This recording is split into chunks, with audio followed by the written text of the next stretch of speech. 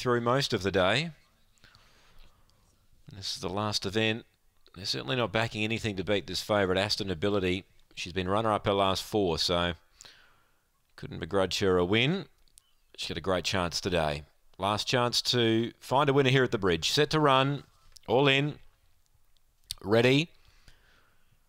Racing. Aston Ability jumped pretty well. Speed Yendera Evie in the middle. We got Claretown Magic and Alinga Chloe. Well back Oakvale Astro. Mapunga Lock found the rail and tries to run on. Up the straight. Aston Ability. Yendera Evie down the middle. Aston Ability in front, though. She deserved this win.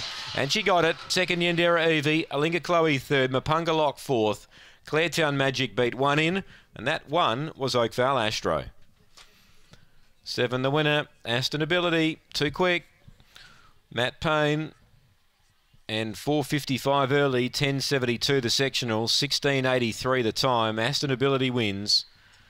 Second placing number 8, Yendera Evie, who got close, but not close enough. And third placing number 5, and that is Alinga Chloe. 7.85, 2 got fourth, Mapunga Lock. 2 lengths the winning margin by 2.5.